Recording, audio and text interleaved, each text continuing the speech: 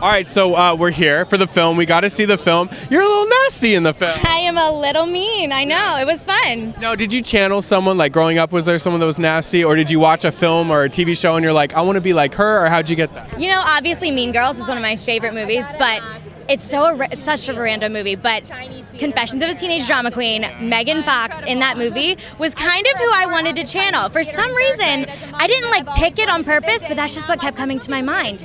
And so that's kind of what I liked. You kind of got a taste of your own medicine when she threw the drink back on you. Watching it back, recording that scene, how much fun was it? Because you guys were throwing drinks on each other. What was it like on set? It was the most fun scene that I got to shoot at the entire movie. Because, you know, timing everything out, because it was a huge like back and forth with a bunch of characters, but me getting to have the drink and dump it on her and then immediately getting dumped on and then running in the back getting blow dried off and then trying to do it again and make sure it all works.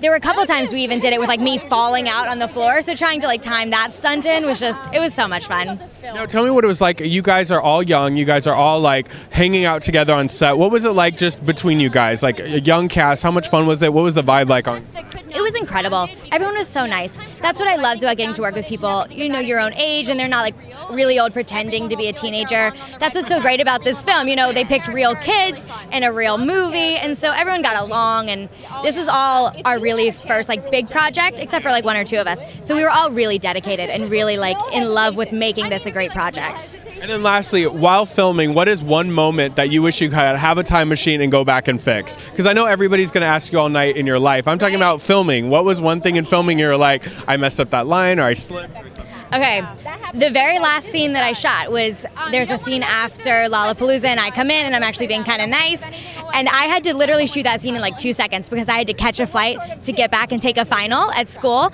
and so I literally had to shoot it in 2 seconds. So maybe if I had to time travel, I would like go back and be like, you know what, screw the final, I'm gonna like really do this scene and give it my all, because I felt so bad. I had to like 2 takes and I was out of there. I was like running down the hallway trying to catch my flight.